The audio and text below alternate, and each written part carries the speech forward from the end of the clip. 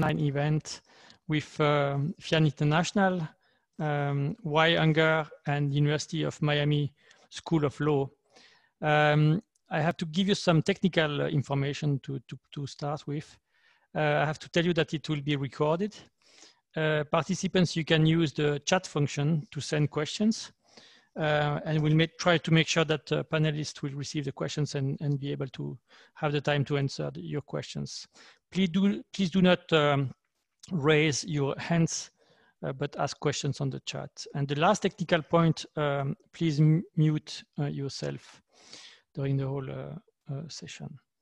So it's the title of our event is Rights Not Charity, Solutions to Hunger and Malnutrition in the United States of America.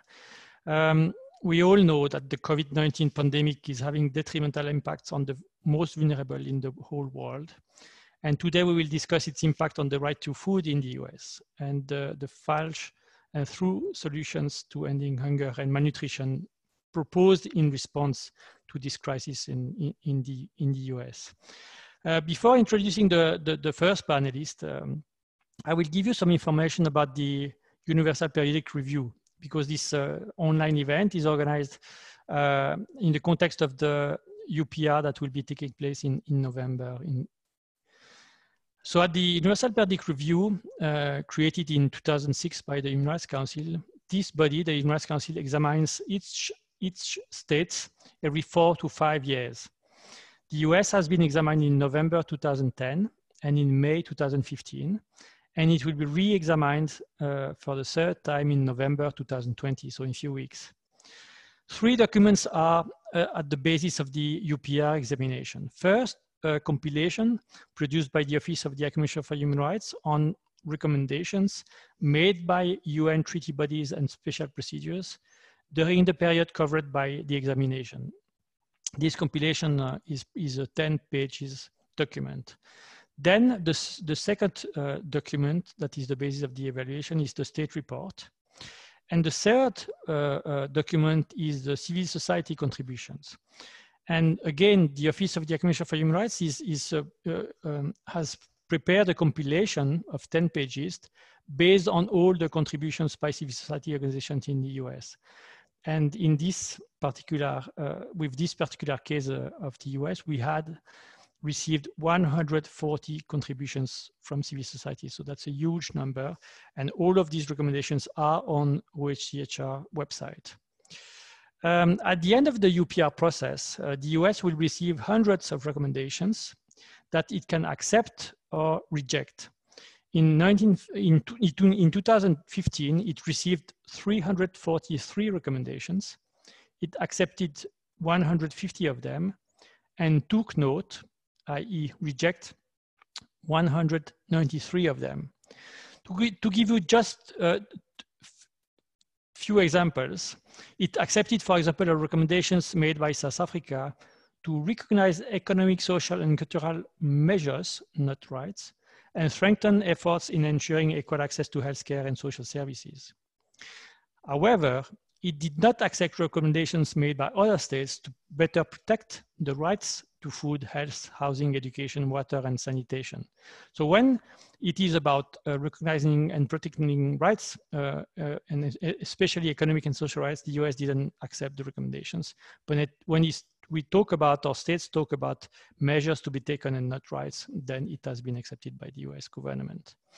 Now, let me introduce our first speaker today, who is Alison Cohen. Alison is Senior Director of Programs at WhyHunger. For the past 27 years, she has worked with grassroots organizations in rural and urban farming communities.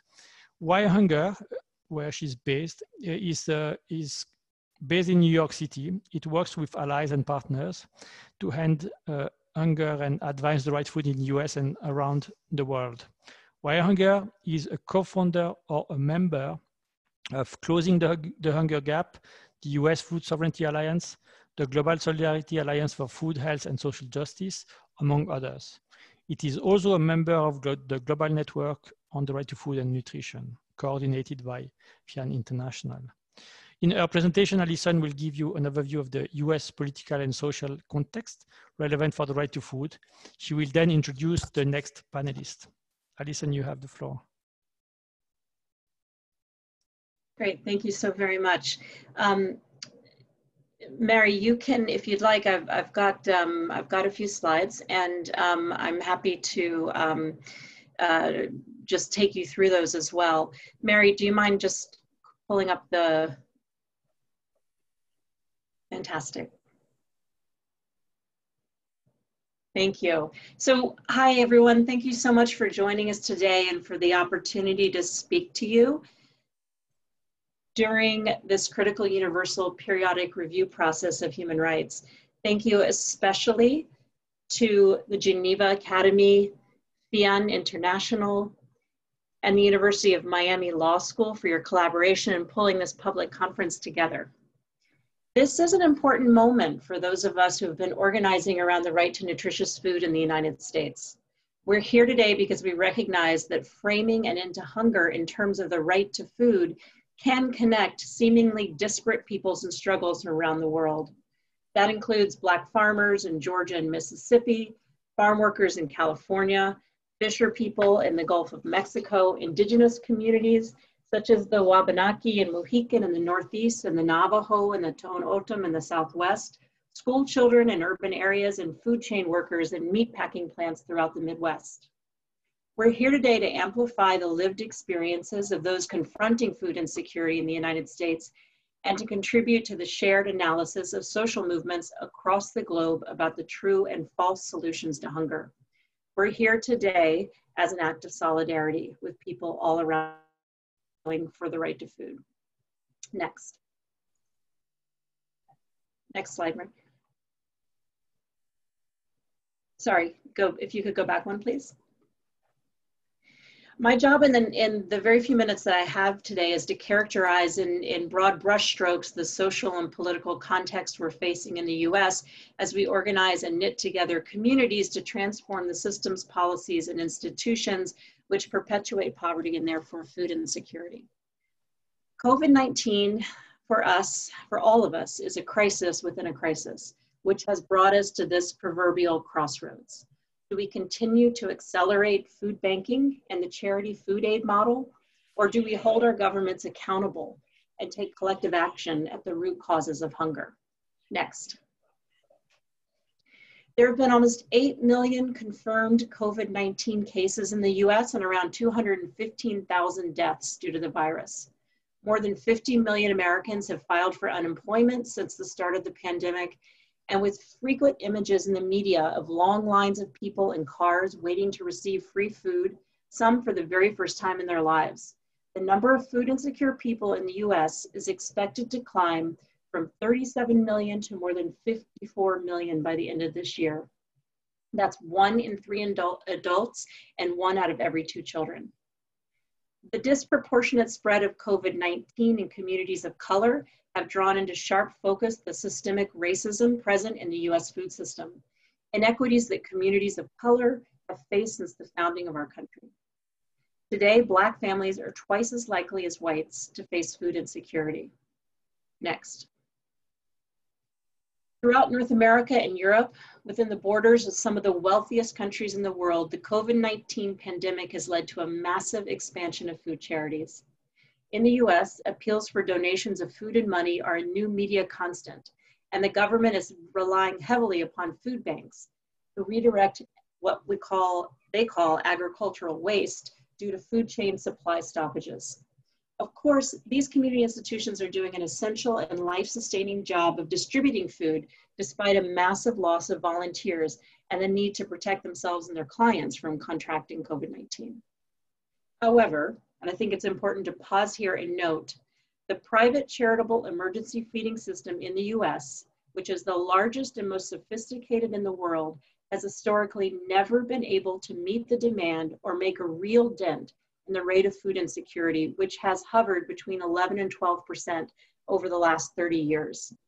Even before the pandemic, as I said earlier, 37 million Americans were struggling to get enough food on the table, while 4 out of 5 workers lived paycheck to paycheck. It's simply not possible to food bank our way out of hunger. Next. We're witnessing a private charitable feeding system pushed to its limits that has for far too long filled what should be the protective role of our government. This, in combination with vertically integrated just-in-time food supply chains that are fraying at the edges. Such consequences are exposing the true extent and root causes of the hunger problem in rich but unequal countries like the US.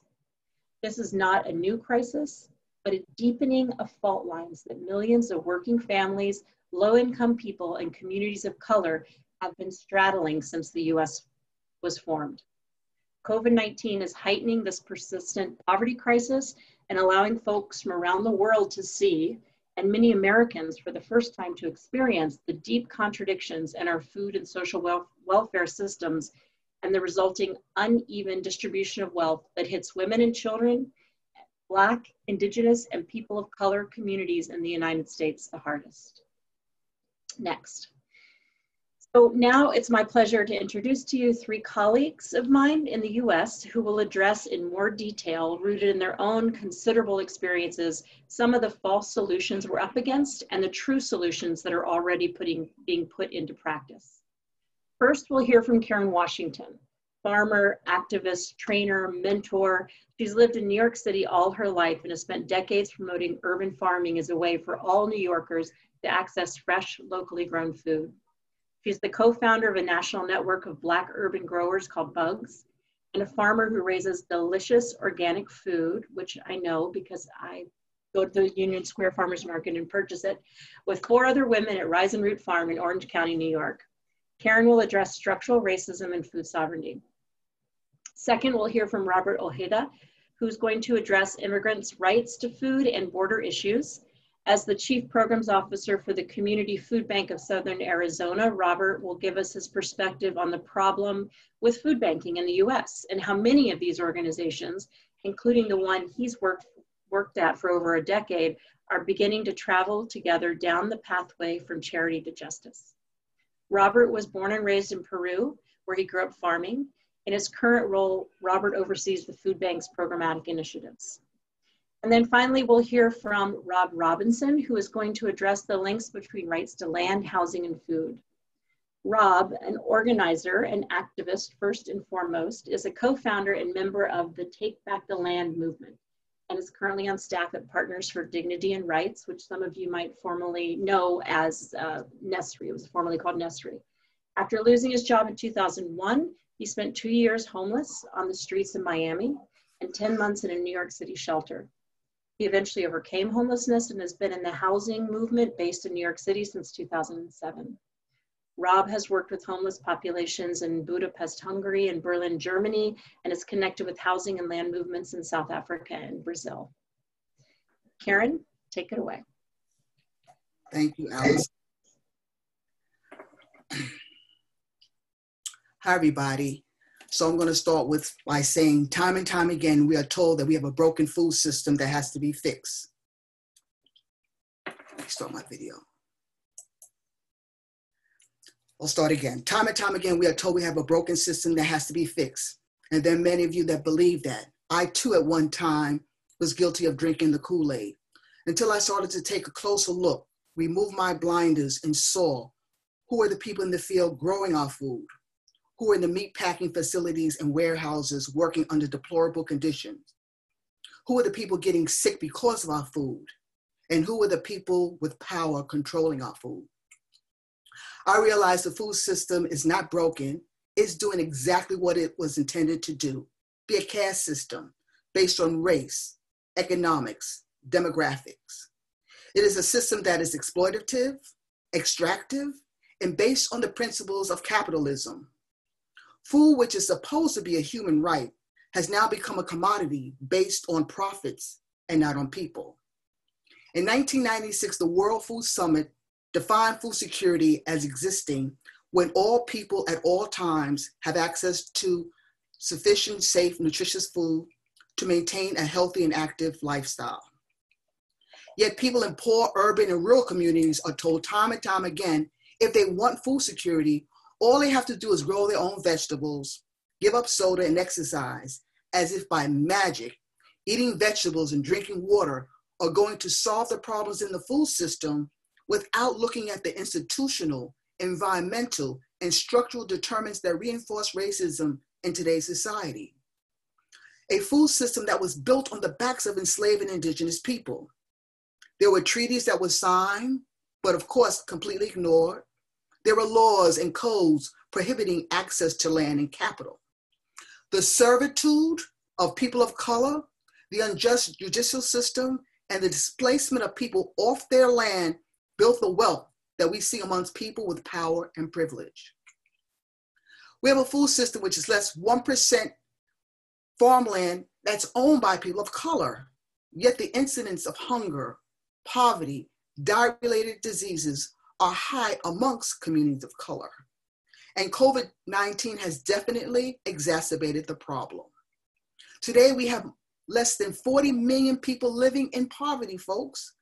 And yet we say we're the greatest country in the world where we grow enough food and we waste enough food, yet that food is not getting down to the people that need it the most. So folks, what happened to our food system in the US? For me, it went from a slave reality to a slave mentality. Starting in 1916 up until 1970, we observed the great migration of 6 million African-American people leaving the South, leaving their land, leaving their wealth behind because of racism and segregated laws. We saw small farms being replaced by big corporations, backed up when in 1970, then Secretary of Agriculture Earl Butz said to the small farmer, get big or get out. We've gone from diversity to monocropping of single crops, such as corn and soy. We've increased farm subsidies that in the 1930s was supposed to help the small farmer, is now become a cash cow, a dumping ground for processed food entering our food system with no nutritional value.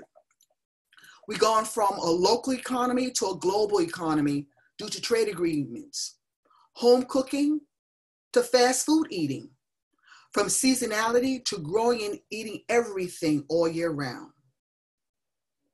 The American diet, which was once largely plant-based, full of fruits and vegetables and grains, has now become animal-based. As a result, we have seen our caloric increase of calories increase from 2,000 to over 3,800 calories per capita. A subsidized charity-based food system's byproduct of big ag ends up in poor urban and rural communities. Again, it's cheap with no nutritional value.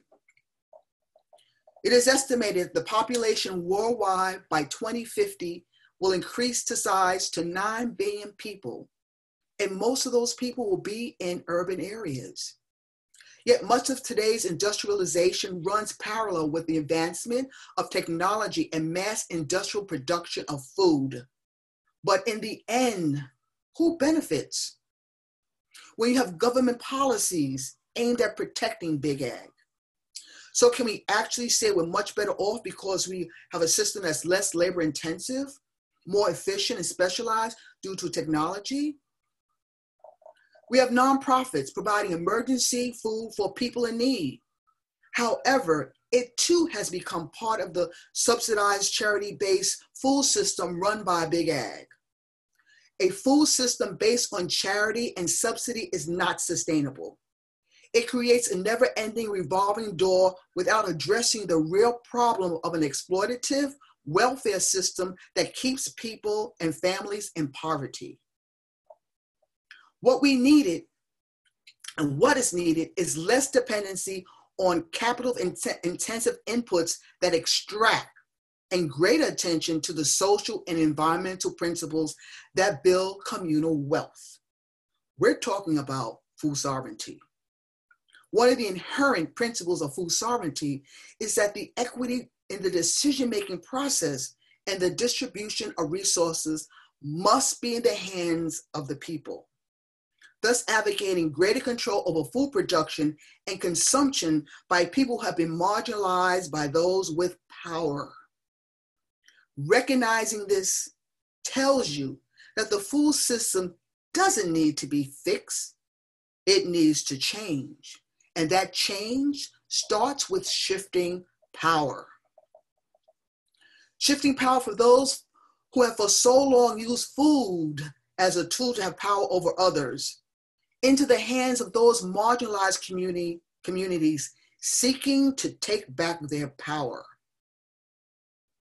Our system, our food system, is on one hand complex, the other simple. There are dots along the way that we must connect. From the person that plants that seed in the ground to the food that is on your plate. Together, this movement is ours. This food movement is ours to take back. We all must play a role in building a healthy food system that is fair, that is just, that is equitable. And it starts with each and every one of us. Allison, take it away. Thank you, Karen. Thank you. We'll now hear from Robert Ojeda from the Community Food Bank of Southern Arizona. Thank Robert. you, Allison. Thank you for the opportunity. Greetings from sunny Arizona. Allison and Karen have done a really good job of contextualizing the food system in the US. I'm going to talk a little bit more about food banks and what they look like and what we're doing to try to shift as well. So I live in Arizona, Southern Arizona. Oh, thank you. Thanks. So Southern Arizona is a community that has a large population of immigrant families. We have a very close relationship with our brothers and sisters in Mexico, particularly northern Mexico.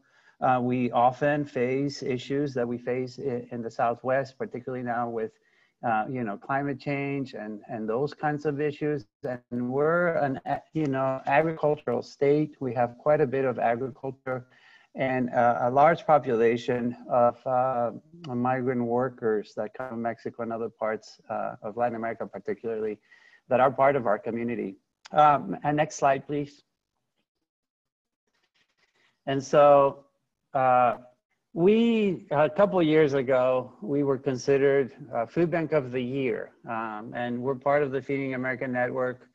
We are now, we're in a mid-sized city, but we're considered one of the largest food banks in the network, and that was because of all the food that we were able to distribute a couple of years ago. A lot of that food actually comes from produce from northern Mexico, and I'll speak about that. When we first started about 40 years ago, we distributed, around 10,000 food boxes. Now we're 264,000 food boxes. We serve almost 200,000 people a year. And so, for many, many years, we were going this grow approach to solving the issue. For the last 10 years or so, we've been asking the question, what are we solving? What problem have we solved? What challenges have we solved? Who have we asked? Who has been part of this conversation? Next, please. And so, the 51 years of food banking, and here we go. You have food banks that have facilities throughout the country. We continue to invest in becoming more efficient, and efficiency has been the measured.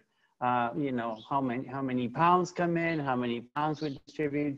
But to Karen's point, we seldom ask those most closely impacted. We seldom partner with those most closely impacted around, what do we really want to do in partnership? Should the role of food banks be? So we believe, after years of engaging inside our organization, that this is a broken system. We've heard that from Karen and Allison. We believe that food banking, the way it has been set up, it does not really make a difference, and that we need to do something to change. And from a very practical stance, we will become irrelevant if we don't shift, if we don't change. So our commitment for the last 10 years more intensely has been to really start shifting. And some of the things that have happened, for example, is that funding has dramatically shifted for us. We used to largely fund our, hunger relief charity work. there's much larger emphasis now on funding our root cause work, a commitment to that. We are committed internally also to hiring community experts, the real experts, not just your traditional food bankers who may have, you know, the more education in a traditional way. So the community experts, the real ones. The most exciting thing to me is that we are more and more using a different lens for how we prioritize and what we prioritize, moving away from like pounds and efficiencies to really effectiveness and really a human rights approach. How are things interconnecting? What are the decisions? How are they impacting the families that we serve, but also how are they impacting the folks who work in the food banking system to make sure that food gets to folks? Next, please.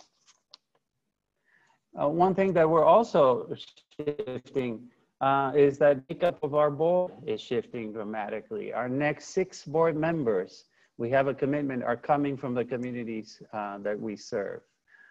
So after, you know, shifting and really investing in understanding the needs by deep relationships, by practicing community ethnographies and dramatically shifting, of course, no surprise to a lot of folks, but this is what we've heard over the years from the community we serve.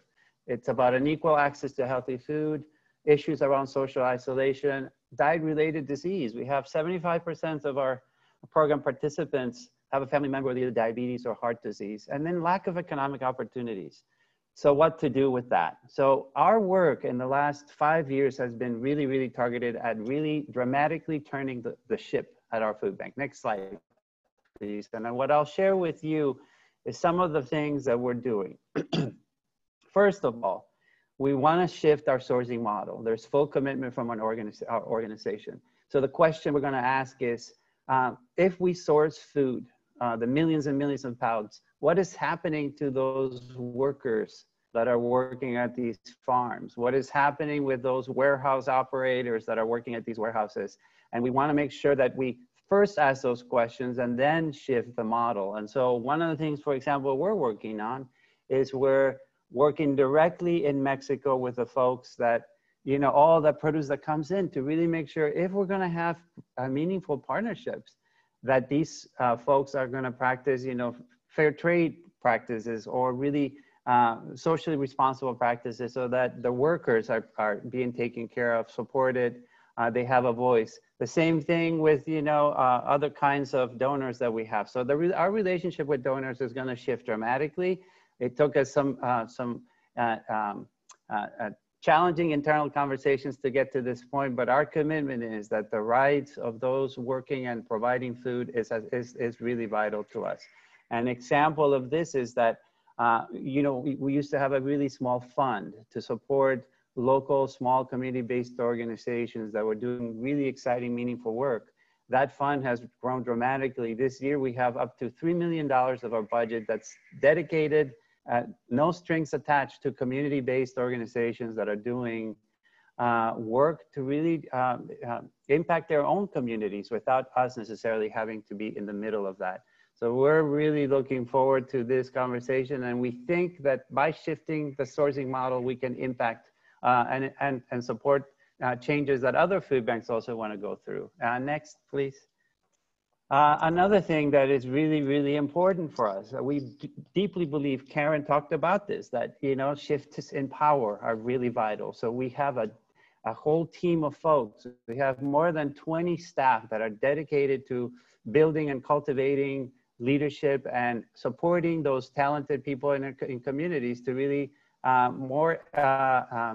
regularly participate in public life, and us creating bridges for that. So civic engagement is a precondition for us for food security. And so people need to be making decisions in their communities, and we're trying to practice that, knowing that we're a large bureaucratic organization, but that is a deep commitment we have. Next. Another thing we do is that, and Karen and Allison have talked about this, food banks should be ally supporting organizations. We shouldn't be the ones driving what's happening. Well, you know, and so we've shifted from like even how we measure success. And one of the one of the things that we really evaluate now is that we've moved away from efficiencies and really look at effectiveness and equity, particularly. And so building capacity and partnership with organizations and communities is vital for us. And one of the things that we're doing is decentralizing our network. We don't want to continue to grow. In fact, we want to get smaller. So a lot of our resources are shifting, and we know it's just part of it's part of change. It's what we can do as part of change. And so there's a great investment to shift. And then next, please. We'll go to the next one. And so one thing and last thing I'll share with you is that one of the things we're investing is in the building of cooperatives and supporting the local food economy. So we've invested in producers cooperatives. We are facilitating these processes, incubating, taking some of the risks. One of the most exciting cooperatives is a water harvesting cooperative that's led by undocumented workers. And so it's a deep commitment from our organization to do this. And so we know we're not gonna feed ourselves out of this problem. We have to do something differently. And so we're part of the Closing the Hunger Gap Network as well. And that is our commitment. We're taking lots of risks, but as an organization, I think we believe that's the only way that we will really address some of the challenges we face today. Thank you. Thanks, Robert. Thank you so much. And now I'd like to invite Rob Robinson, if you want to turn on your video and talk with us. Thank you, Allison. And before I go into my presentation, I want to thank the Geneva Academy, FIAN, but I want to give special thanks to the University of Miami, where as an organizer and an activist, I have a long working relationship doing the work on housing and some work on land. You heard in my bio that I'm one of the founding members of the Take Back the Land movement. Well, there is a Take Back the Land archive that is centered at the University of Miami, so I want to thank that. But I've also worked closely with the University of Miami Law School, so thank you for this opportunity. And part of that critical thinking that I've done in universities was forged by my relationship with Allison and the organization that she is with, WhyHunger. Those are the folks who connected me to struggles in Brazil, which really broadened my thinking on human rights and this access to land, housing, the connection with water and sanitation. So it's the intersection of all that work, and I want to thank WhyHunger and Allison for giving me that opportunity. So one of the parallels I want to make, or not parallels, actually connections that I want to make to the presentations on food, right? And just a little bit about land, because you can't grow food without land, right? And our federal government owns 640 million acres of land in the US, 100 wealthy owners in the US. In 2007, owned 27 million acres. By 2017, 10 years later, they owned 40.2 million acres.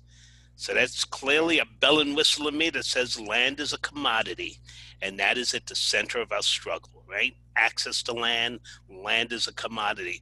So how do we change that thinking? I think there's a number of ways we can do it.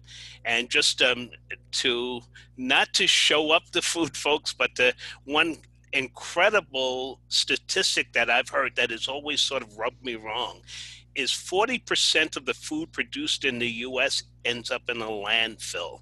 That's 136 billion pounds of food every year. And that has always shaken me at my core. I just don't understand how that happens. But I want to go back to this issue of land as a commodity. What happens when the control and ownership of land changes? I think Brazil has shown us its constitution is written in post-dictatorship that says land has to serve a social function. It has to be growing food or housing people. That changes that dynamic, that changes that relationship. It hasn't played out exactly that way, but we have juxtaposed that against the Constitution in the US that is constructed on 400 years of controversial access or acquisition of land, and it hasn't changed, right? And that wealth is continued and stacked up over a period of time. So I think what we're talking about here is a human right and access in a different way, fundamentally changing our relationship to land. How do we remove land from the market? How do we decommodify land? I think is a big question, and I think that's going to have an incredible impact on food production as we think about it a little bit different.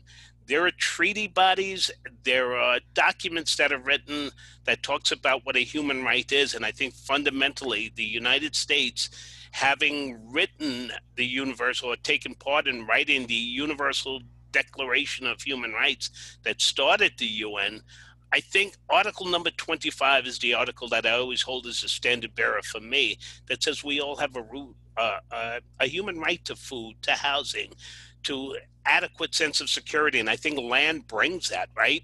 The MST in Brazil has shown us when they get a piece of land that all of a sudden they can grow food. And you know what? All of a sudden you can take bamboo that is plentiful in Brazil and build an abode. More people come, there's a sense of community. That community starts to expand. Some of the things that are grown in that earth or that land that the folks have now access to can heal the sick. So it seems a lot of our social problems disappear when we have access to land. So I think at its fundamental core, we have to start thinking about a redistribution of land. If our federal government in the US owns 640 million acres, I think that would go a long way to changing people's lives if there was some type of reparation or redistribution of that land. What is the government holding it for? Is it holding it as an asset? Is it looking to sell it to large corporations to do some of that agroecology that has been happening? Some of this, you see folks growing crops and multiplying in record numbers, big agroecology taking over land, land grabs going on, not only in the US, but around the world. So I think we have to think about our relationship to land in a different context and think of food in a different context as a human right.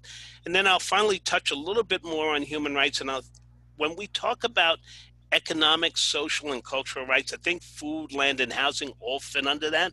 But we seem as a country here in the US to be more focused on civil and political rights. That gets a lot of attention within the UN. I've always challenged this position. I was fortunate enough to be on a webinar prior to this one with all 4 UN special rapporteurs on housing. They were celebrating their 20 years of being together. And Malun Kathari, the first rapporteur ever, brought up this. Malun was, saw these struggles, similar struggles going on in India, and brought up this topic that the focus of the UN sort of is dismissive of economic, social, and cultural rights. And I think we as a country have engaged that here, and that needs to fundamentally change. But that's not going to change by the UN changing it for us. It's going to take us using the mechanisms within the UN to push back. This has to be a grassroots movement, as Robert alluded to earlier, what people and Karen alluded to. People have to rise up, right? We have to organize our communities, not only locally, nationally, but internationally, to make this change happen. So I'm going to stop there because I don't want to go over. I can get very impassioned when I talk about these types of subjects. Hopefully you'll have some good questions and answers where I can add more information if I missed anything. Thank you very much for the opportunity. Thank you so much, Rob. And I'd like to invite Robert and Karen to come back on the screen with Christophe. And if you have particular questions or comments, if you could put them in the chat. I want to start out by saying that it is really, all 3 of you spoke with such passion and with such commitment and clarity about what this struggle is about, and the parallels between this struggle in the US and the struggles that our sisters and brothers and comrades are experiencing around the world. And therefore, we need this to be a global movement, and bringing this to the into this particular context, thanks to the Geneva Academy, bringing to this particular platform is an opportunity for us to really continue to build that solidarity. So thank you very much, Alison. As we are waiting for some questions from the chat, I maybe have some reaction to what was said. I agree that it was three great presentations. I think it's a very clear example of a country where you have plenty of food, but the problem is not availability, but of course accessibility and how people have access to food. And the causes of hunger that we analyze with Anna Maria and others since 20 years are exclusions and discrimination always in every country, and that's really the case in the US. We also talk about right food is linked to dignity and that people should not be dependent on food aid for 20 years, and the whole work of Robert and his teams. I have some questions. Karen, you work on organic farming and local food production. We have a similar discussion in Switzerland, in Geneva, and it's not easy to link the right to food to the local organic production because it might be more expensive than imported food. So how do you deal with that? You know, that this food that you can produce in your community that can be local and organic can maybe be not accessible, affordable for the poorest in the community or in the neighborhood. Then I have a question maybe for Robert. You talk about human rights-based approach to develop to the food banks, and I think that you very clearly explain what it means. When we talk about human rights, we talk about the role of the states. So what should be, ideally, let's say, the role of the states in all that? And that's something for Rob. We have worked with Anna Maria for 20 years with La Via Campesina to have a UN Declaration on the Rights of Peasants. It was adopted in 2018 by the UN. It all started as you know, in Brazil, but also in Indonesia and otherwise. So we fought for 20 years, and now we have declaration that has two Article 5 and 17 on the right to land, in fact. So there's very detailed article saying that peasants have the right to land. And so that's I think, a tool that now we can use, and we try to use that tool, and we try even to include the declaration on the rights of peasants in the UPR process. So that's also for maybe something that states can ask to the US if they will one day recognize the right to land as a human right. I think that's it for now. You want to start, Karen? You're on mute. Yes, so when it comes to growing food, you know, there's been, like I said, been a big shift in terms of especially people from African descent and people of color who for so long had no contribution when it came to agriculture. I mean, the story behind agriculture was slave mentality. And so why would you think that people would want to go back to doing that? Until people started to understand the narrative around why we were brought here. We were brought here because of our ability and our intelligence when it came to agriculture. We grew the food for this country. And so now you're starting to see that shift in the narrative, and you're starting to see a lot of young men and women of color wanting to grow food, wanting to go back to the land, because at the end of the day, land is powerful. I think in this country, we also have a sort of disproportionate narrative when it comes to food, of organic food versus, you know, just food in general. And so again, that puts in the haves and have-nots when you're asking people to eat healthy food that is supposed to, in a broad sense, be for all, but yet you have this paradigm where organic food, elitist food, is more expensive.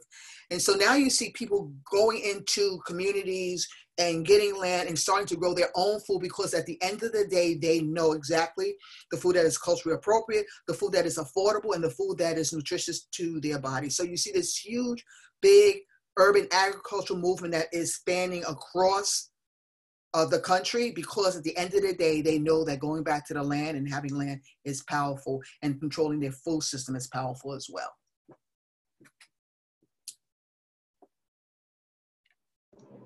Great, thank you very much. Robert, do you want to react? Sure, thank you. Appreciate the question. First of all, I would say there's an ecosystem of opportunity to really change what's happening. And so, first of all, communities know what's best for them, and they should be taking the lead and informing that. There's deep work that's happening in communities. So depth of impact is happening. What I think is lacking, it's very difficult to put it on nonprofits and others when it comes to, I think, breadth of impact. And so broad changes take much longer. I think, while I appreciate the coalitions and the coming together, and it's a powerful process, I think there's a role that government could play in making sure that changes are happening in broad ways. There's also that, of course, we've heard it, there's this indivisibility of issues that's happening, and so how can I play my role as a food bank when I see, as Rob was talking about, there are land ownership issues, there are housing issues that are impacting our families in Southern Arizona. And so I think if government at the local level, the state level, and national level played a more active role, I think we could have policies in place that would really make it, would drive change in broader ways. I think that's what's definitely lacking.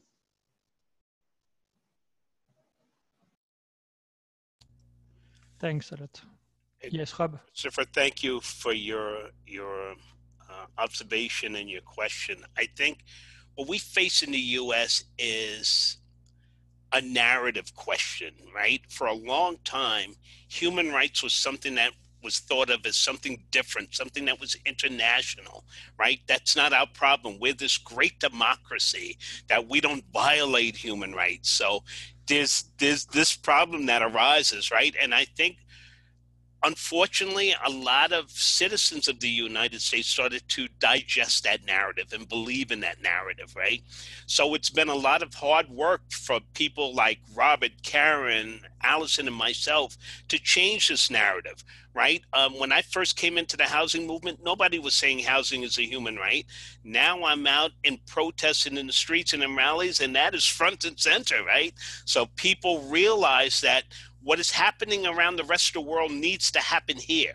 And that's going to take a grassroots movement. And I agree so much with Robert that getting the government involved, we know right now that we have, our political climate is one that we have at the federal level, a government that dismisses human rights at its very core, right? There's been a disinvestment in the UN. We were funding the UN for a long time. There's been systemic disinvestment.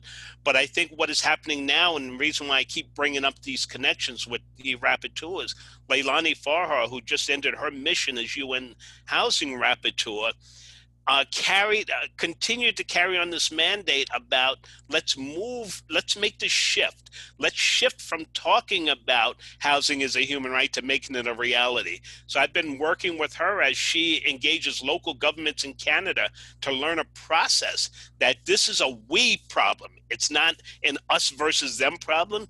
And she's engaged local governments in a way that I think is really fascinating. And myself and a few other organizers from the US are privy to those conversations and just sitting in the background and learning from that process, and hopefully to employ and engage those processes here. But we need as a community to rise up and demand that those rights, that our government is responsible for. You have to meet people's needs as a government, and that's the fundamental framing and foundation of human rights. So it's just pushing these narratives. So opportunities like the Universal Periodic Review is where we can do that. I've been engaged from the first one in November 2010, and until I go to my grave, I'll be involved in this process, because I think it's a way for us to push out government in a way that the rest of the world shines a spotlight on them. And these stories about this great democracy have to be pushed to the side, and questions have to be asked. What about human rights? What about meeting people's needs? I'd like to just add to, so we can have this sort of conversation amongst ourselves quickly, because I feel that, Rob and Robert, we all know the work that has to be done, but how do we filter it down to the common person, the person that's staying on that food line, the person that can't make their rent? And I think this is the job that we have to do. We know as organizers what to do, but we have to make sure that that message it goes down to the common person who doesn't see it, who doesn't feel that they're invested because they have so many things that they have to deal with. They have, like you said, a government that's ignoring climate change, that is just ignoring so many things that are potential harm to us. And so the question that I've been asked time and time again is that how do you get that message down to the person who is bringing their shopping cart to a food bank? How do you, a mother who has to take care of so many children, a person who's about to be evicted? And that's the biggest challenge that we have as organizers that we need to do. Fantastic. Now we have many questions on the chat, so I will just read them and then ask you again to respond before we give the floor to Ana Maria. So the first question is for Rob. You talk about the social function of land. What about the ecological function? The ecological function is just as important, right? So my organizing shifted, and I think Allison can attest to this, from speaking about housing to understanding food, water, sanitation. They're all connected. So that moves you into the ecological function of land, right? We have to have a better understanding. And just to quickly answer what Karen just asked us, I think that comes from political education. Shout out to WhyHunger for sending me to Brazil, where I got to learn at the MST school and understand all these social functions and be educated through a political education process. Latin America has a way. We need to learn from our comrades across borders. Great. Another question for you on the 640 million acres owned by the U.S. government. Does it include national forests, national parks, and the like? It does. So, you know, that's a little bit unfair for me to push all of that, but half of that number is land that just sits vacant and serving no function right now. But okay. Yeah, half of that land is national parks, etc. Okay. Maybe for Robert, many states and local governments have made quick policy changes, very positive during the COVID crisis. Do you think it's possible to make them sustainable and you know to keep this momentum, let's say? I can speak for our context. I know we have a great partnership with our local government. And for example, we're working with them on the issues that Rob is talking about at our local level, you know, land ownership, talking to our county government about areas of our county that are vacant in these communities that could use them. And, you know, how do we make that available long term? And so I think COVID has done that in our community. Our city government approached us with funding to invest for organizations that are doing innovative things in their communities, no strings attached as well. So I think COVID has been a great eye-opener for lots of folks around issues of like, how do we make this resilient? Because everybody has been strained. Everybody has been strained under the current system of hunger relief system. So I do feel strongly that there's an opportunity, not just at the local level, at the state level. We are also seeing opportunities in Arizona. And through Closing the Hunger Gap, that's a network that some of us are part of as well. At least I would say a third of food banks in our country are really doing innovative things to shift. And so to Karen's point around sort of the education and awareness, I think we have a great opportunity to do more. If half of the food banks use their social capital to push for policy changes, I think we could do really, really meaningful things as well. So this seems to be the time for that. I just add very quickly that we do have many, many examples of local governments and state level governments that are embracing human rights. We have the CEDAW cities. We have in Maine on the a referendum on the right to food, actually changing the state constitution of Maine to include the right to food. So many of these kinds of initiatives that, and as we all, I think, know, they're bubbling up from the bottom. And so to speak to Karen's point and Robert's point as well, that it's the organizing that's happening among those who are most impacted by hunger and poverty in this very wealthy but unequal country that is that's where the innovations are coming from. That's where the ideas and the practices that are moving us towards a right to food. I think you know, as we all I think are completely aware, the U.S. has not signed on to the Economic, Social, and Cultural Rights Convention, and so for us at this point in our organizing strategy, the right to food is a narrative tool. It is an organizing, a community organizing tool, so that we can begin to understand the holistic nature of the right to food, and make our case and our build momentum around that. Great, thank you very much. Two more things on the chat, and then we will move to the two other panelists. One is from our friend from FIAN Sri Lanka. You are right. He's talking about because I said that imported food can be cheap in the supermarket, but of course it doesn't, because it is cheap, because it doesn't include all the ecological cost and the travel cost and the social cost, because it's produced at the very people producing it are not very well paid, etc. You are totally right. And then there is a question on how agroecology and food sovereignty are linked. And the question is, it says that agroecology now is pushed by many institutions and individuals as one of the components of food sovereignty, or one of the way to enjoy food sovereignty. And he says that some peasant communities voluntarily engage in the production of export crops, such as coffee, that negates the emphasis upon local production for local consumptions.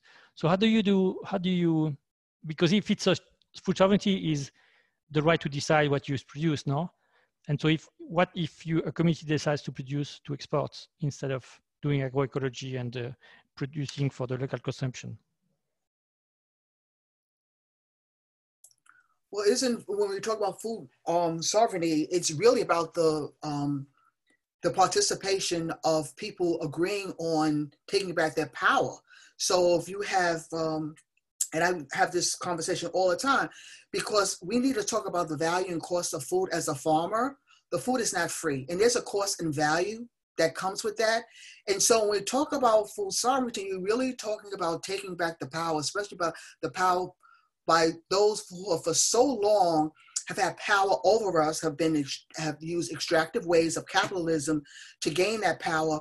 And so taking that back and talking about social capital and communal wealth as a way of building power within the hands of those who have been marginalized for so long. So, I mean, if people are coming together and working on ways that they can increase capital for the benefit of their community, I have no problem with that. The only problem that we have to make sure is that we never replicate the oppressor.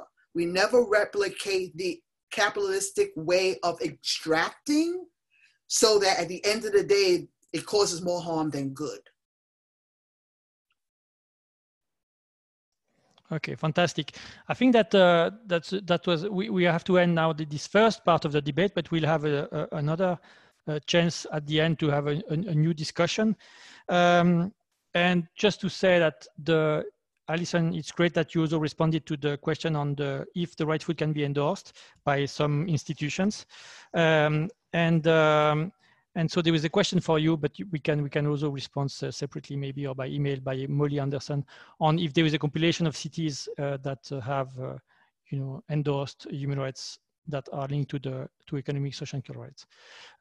Okay, so now we move to the presentation by Ana Maria Suarez Franco and Denis Cordova Montes.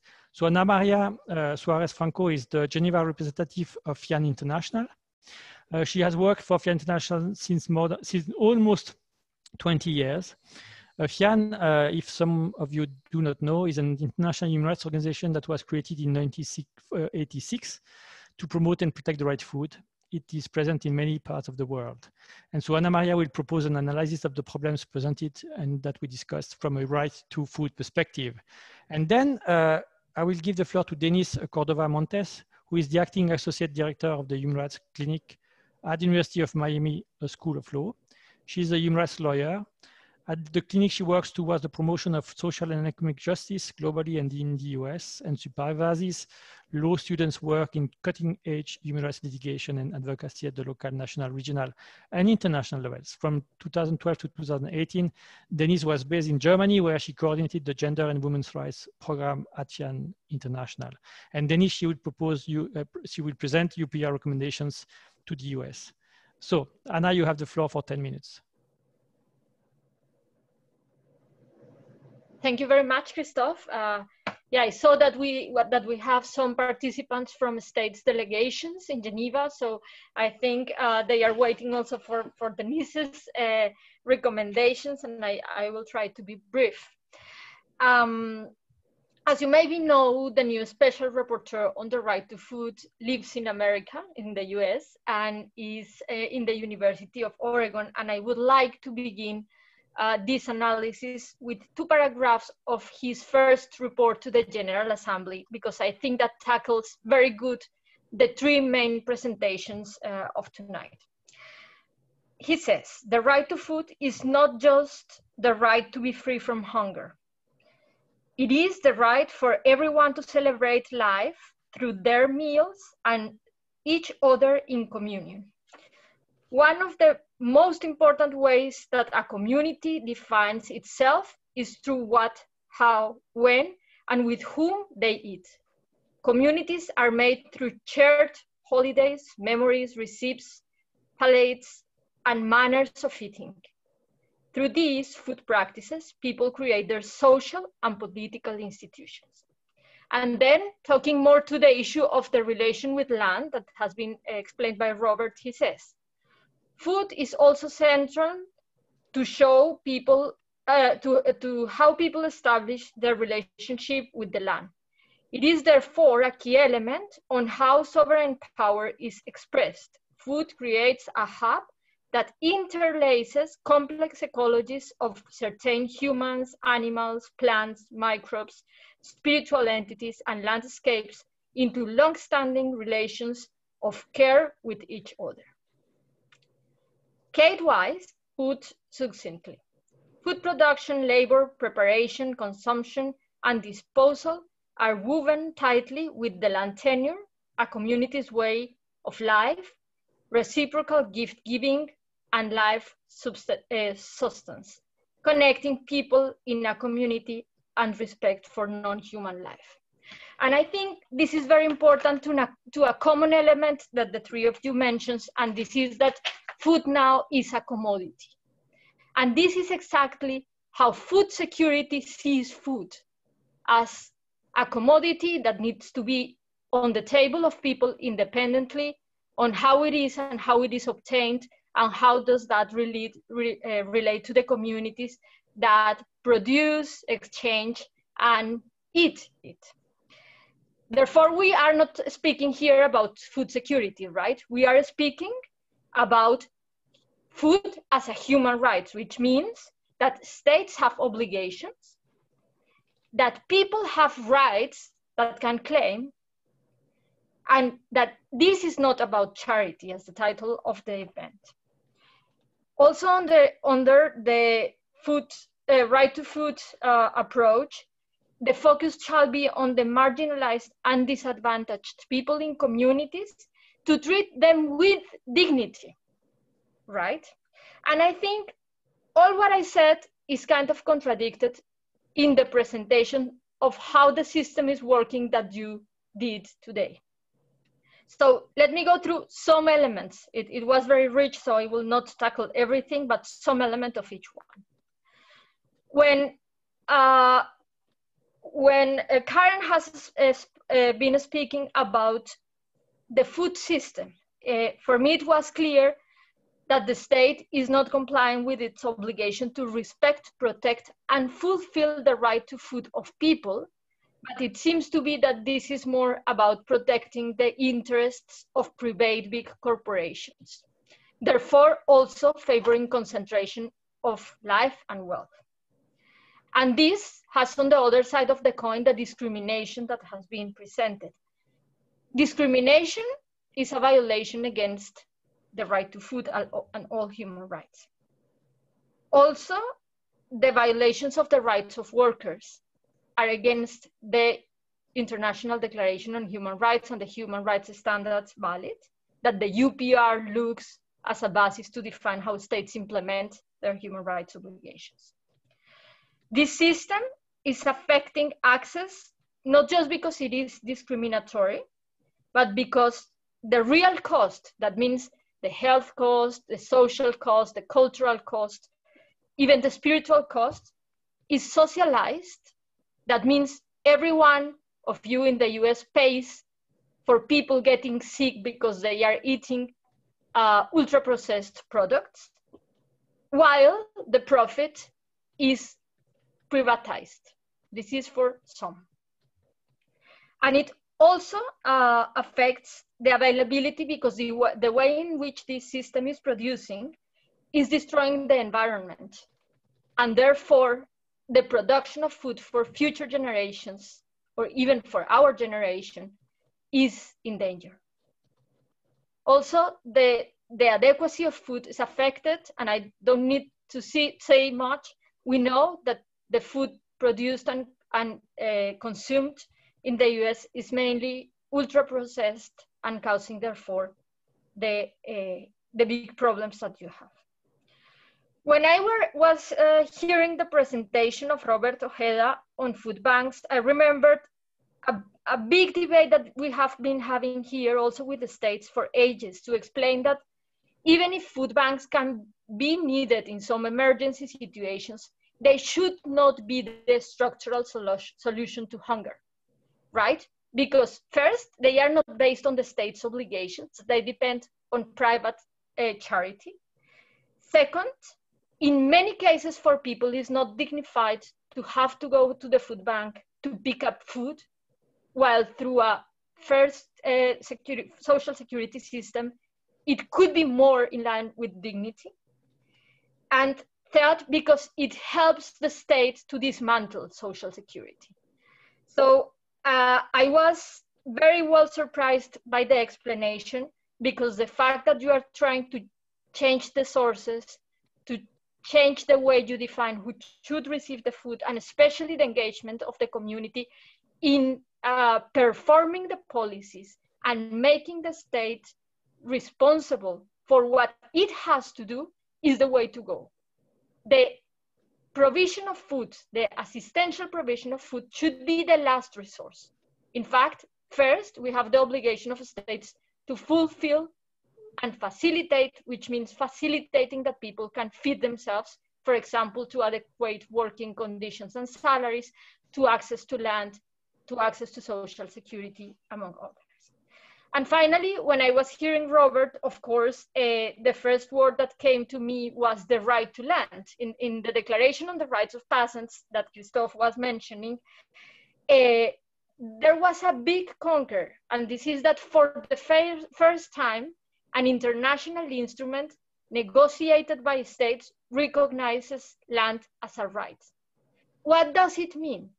That we are going away for the way in which the colonies saw the relationship between people and the land, which was the right to property.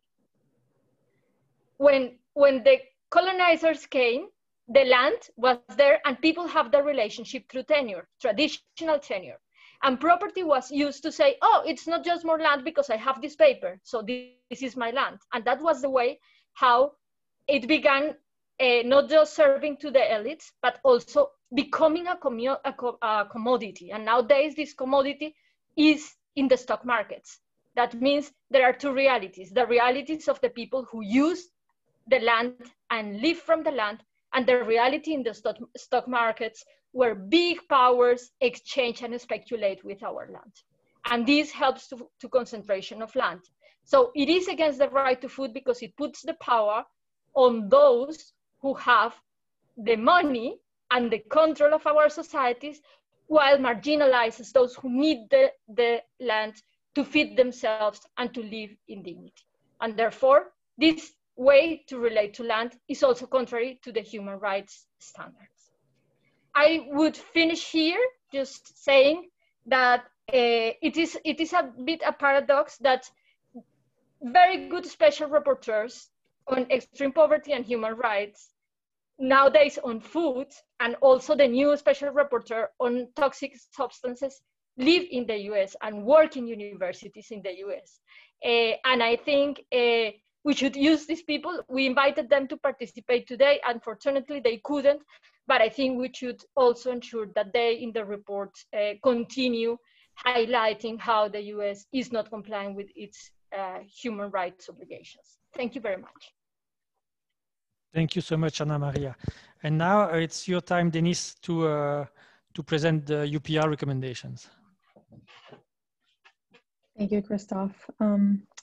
Mary, if you could go ahead and share the PowerPoint presentation. Thank you. Right. Well, as we have heard from our panelists today, there is an emerging critique of the permanence of the private charitable food banking system and a call for the holistic right to food and nutrition to be realized in the US. And the recommendations that I'm about to present offer alternative solutions that include putting the health of people and the planet first, localizing and regionalizing food systems, agroecology as a practice and way of life, and strengthening social movements in the struggle for food sovereignty. This critique calls for food to be adequate and nutritious, economically accessible, environmentally sustainable, and to be produced by food systems that are controlled by the people. The following recommendations, 6 recommendations that I will share with you, are what we call true solutions to ending hunger at its root causes in the US. So first, next slide, please, Mary. The right to food and related economic and social rights, including right to land and housing, should be recognized, enshrined in law, and enforced. The US should ratify the International Covenant on Economic, Social, and Cultural Rights, in which the right to food is enshrined, in addition to ratifying the Convention on the Elimination of All Forms of Discrimination Against Women and the Convention on the Rights of the Child. Until that happens, US courts should recognize the customary nature of the right to food in international law. Local governments such as cities, tribal nations, counties, and states should also recognize, promote, and protect the right to food of their residents. Secondly, labor policy should mandate livable wages, stable employment, adequate hours, safe working conditions, gender and racial equity, and the ease of union representation. Work remains the primary way in which people of working age acquire money with which to purchase food. Yet it has become increasingly challenging for workers to make ends meet due to minimum wages set well below adequate living standards, especially in urban areas, due to unstable employment and difficulty in gaining full-time employment, due to the draconian immigration system, as well as the erosion of collective bargaining power linked to the decline of labor unions in the US. We call for our national and local governments to reverse these trends as part of their commitment to the right to food. Third, robust and responsive government social protection programs should be well-funded and depoliticized as essential elements of national food security strategies. The US political landscape has been influenced by several decades of neoliberal policies, and this has led to an intentional shrinking of the government's roles in protecting social welfare, income assistance, and food security for all. The US government has a duty to protect their inhabitants and step up as the primary duty bearer to ensure the progressive realization of the right to food, including through social programs that address access to adequate food and nutrition, housing, healthcare, and a dignified life. Fourth, federal poverty guidelines, or the poverty threshold, should be updated to account for differences in the standard of living across the US and to include contemporary expenditures as a percentage of income other than food consumption, including childcare, healthcare, transportation, and housing. The official poverty guidelines treat poverty as absolute and focus on food consumption as the primary indicator. As a result, the federal poverty line is too low, does not reflect current living standards, and significantly undercounts the number of families that are struggling to put food on the table, keep a roof over their heads, or pay for childcare. Fifth, the US should end structural racism and discrimination against groups most affected by hunger and malnutrition. Structural discrimination reduces the ability of those most affected by hunger and malnutrition, such as people of color, women, indigenous peoples, and LGBTQ+ individuals, from being able to achieve economic security and a dignified life. The US should eliminate policies that discriminate, and instead, the US should promote gender and racial equity. The rights of indigenous groups to access water, hunt, and fish in accordance with cultural practices should be protected. The US should consider programs that provide reparations to historically exploited and dispossessed groups to provide them with an equal opportunity to achieve economic outcomes. Governments should promote innovative methods of tackling urban food insecurity, such as urban farming. And finally, sixth, the US should end its practice of confluence with the food industry in the form of commodity food programs, industry participation in congressional lobbying, and tax breaks for food donations to food banks. People, not corporations, should have control over food and anti-hunger policies. Unlimited and excess corporate lobbying has transformed anti-hunger policies into vehicles for subsidies to big ag and big food. It is vital to a democratic system for everyone to have their say in food and anti-hunger policies, so governments should ensure that lobbying does not minimize the voices of citizens and does not become a monetary tool that enables right to food violations. Thank you very much. Thank you so much. Two, again, great presentations. So we still have 10 minutes. There is lots of information on the chat about the many experts of the UN who are in the US. There was also, yes, an addition about Olivier de Scutter, who is a special rapporteur on the human rights and extreme poverty, and was the special rapporteur on right to food, and is giving courses at Columbia, for example. And also the Robert Robinson told us that he is in the steering committee of the Human Rights Cities Alliance, that we have received the link on the chat, and they will produce a letter to encourage local governments to agree on human rights framework. So that's fantastic, and the links sent are also great on this Alliance for Human Rights and the cities. I think I have a question, I guess, for Denise. You said that the right food should be recognized as a customary right, and I think it has not been demonstrated by many scholars, but there are few that exist, and I would at least argue that the right to be free from hunger is part of customary law. It's in every state legislation in the world. You cannot let your children die from hunger, etc., etc. And it's a prohibition during armed conflict. I think we can argue that it's at least this core content, let's say, of the right food could be is part of customary law. So the question is, can we litigate? Can you litigate the right food in the US? And if yes, where? And if not, why? That's a good question. Currently, the right to food, as far as I understand, has not been enshrined in any state constitution or state law. And here I know that Allison mentioned sort of an efforts in Maine to amend the state constitution to include the right to food in its constitution. So indeed, as of right now, that hasn't happened yet.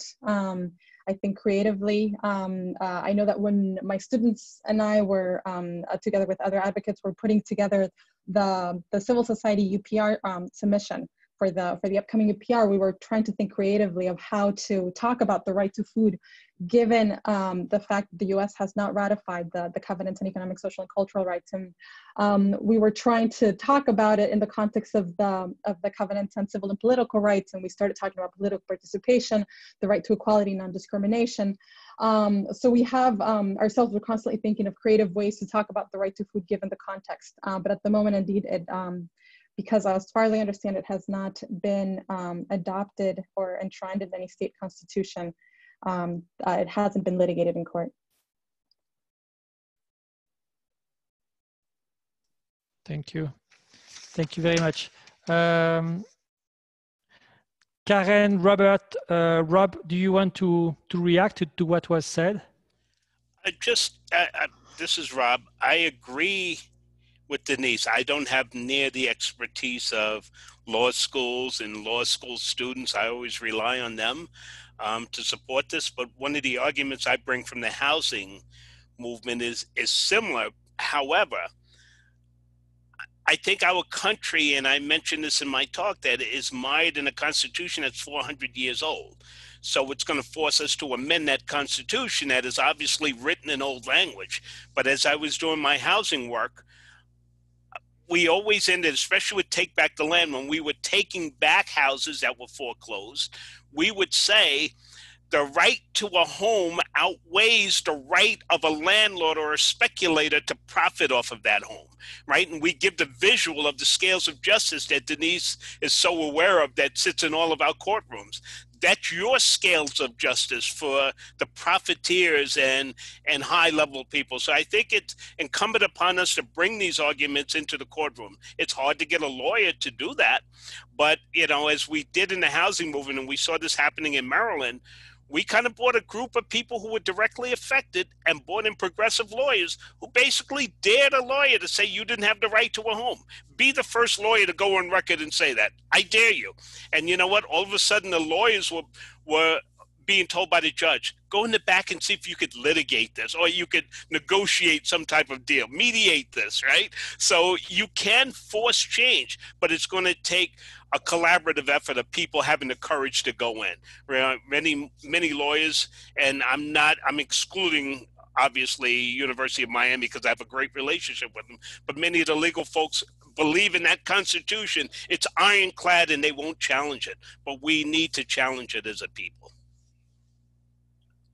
Great, thank you so much.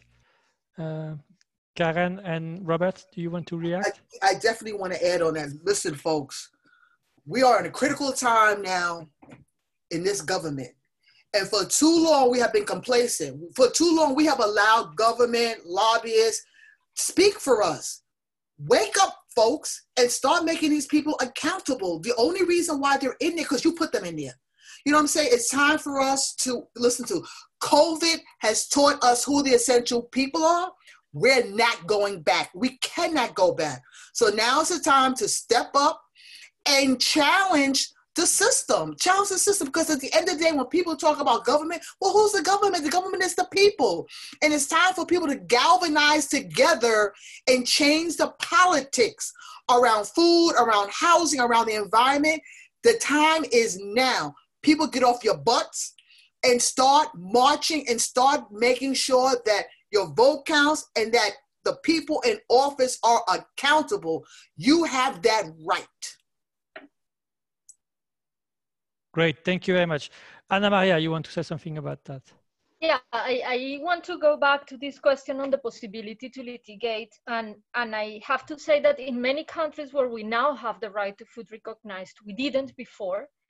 Also in the Inter-American human rights system. The human right to food has been recently recognized by the Inter-American Human Rights Court, even if it is not explicitly in the convention, and in the Protocol of San Salvador is just the right to nutrition. And I think the tactic that we have been using since ages with lawyers working on economic, social, and cultural rights has been to use the interdependency of the rights. And I think in these cases, it's very easy to connect it to the right to life. And if you see on the last general comment of the Committee on Human Rights on the right to life, it does a great connection to economic, social, and cultural rights. It is, in the case of the US, very clear connected to the right to health and the impact on public health, especially taking into account the ways of production, but also the ultra-processed, eatable things, it's not food, that the majority of the people have to eat. It's related to labor conditions, and I think labor law could be also on the basis, and of course on discrimination, because those who are suffering hunger are victims of patterns of discrimination. So I think you can do it, and not forget that Henkin, a very known professor, said the Universal Declaration is customary law. And the right to food is included in Article 25 of this customary law. So I think we could do the arguments. The difficult thing is to convince politically and to get the political will. Arguments you always have from the legal, but that's why we need to move the people, as many of you were saying. Thank you. Thank you very much. Robert, you wanted to say something? I just wanted to just add that we should be in the business of dismantling the current food banking model. That is what we're doing. I think we can't be complicit. I think for those of you food bankers who are feeling anxious about this, it's possible to do it. We can do it. It's our responsibility to do it. So, you know, it's just so important that we think that way. We cannot be complicit. We need to dismantle this, and it works. It's working. It takes time, but it can be done. So my appeal to food bankers who are feeling anxious about these kinds of things, it is our responsibility to do this. Great, thanks a lot. A last question maybe to Denise. The 6 recommendations you made are fantastic and very progressive. Let's imagine that there is a new president on the 1st of January 2022. Is there any expectation that these recommendations could be implemented? What is the human rights commitment of Joe Biden and his team? That's a very good question. Indeed, I think there are many of us who are starting to think about, you know, what that world could look like if there is a change in presidents. We're starting to organize, to think together. I know we have an upcoming meeting with some strategy meeting with other movements related to right to housing, right to health, right to food, precisely to sort of start thinking about like what are our asks, and so that we can be ready if indeed there is a change in government. I don't know if Alison, Robert, or Karen want to say something more about the prospects of the right to food and food sovereignty under a new administration. I would just say quickly, Denise, that I think we've learned from these processes in the past. So we're counting a lot on the missions to ask the tough questions so that we get a report, an output report that we could use as a tool to go into our communities and organize. So I agree wholeheartedly with Denise. I think it's going to take ground up organizing to get investment in human rights by our government, whether there's a change or not. And there better be a change. Let me just say that, right? We definitely need a change, but I think we've learned what that output tool can do to us. So a lot of us are spending time having conversations with missions.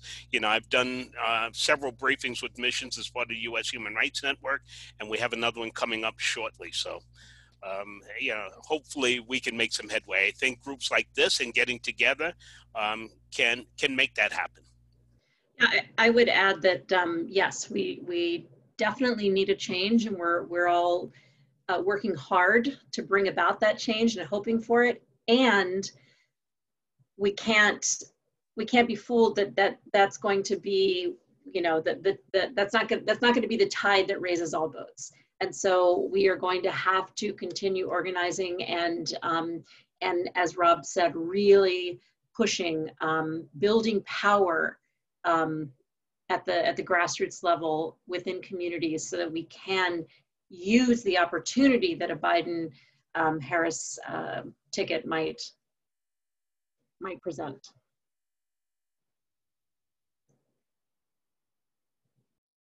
Karen, do you want to have the final word? We don't hear you. You're muted. Muted, Karen. I think Anna Maria wants to have the final word. Okay. No, the final, just one. Organize. Okay, good, fantastic. No, I just wanted to say that it is very important what you are doing with the preparation of the UPR, but we also have to be prepared for the worst. No, that means that our fruitful and good recommendations are not taken by the state. We know which government you have. And I think it's very important to have a strategy to use that. If a government publicly says that it will not do what the population is asking for the realization of the right to food that should have a social cost. And I expect that we can work together in thinking which will be this strategy, if we will put that in the press, if we are going to bring that to other fora in the UN, how to learn from you, how are you going to work on this with the communities? Because I think this is the kind of tools that we have now under the current political conditions. Okay, fantastic. So that was a fantastic meeting. Thank you everyone for all the panelists and all the people who participated online. Also on the chat, it was great questions you asked.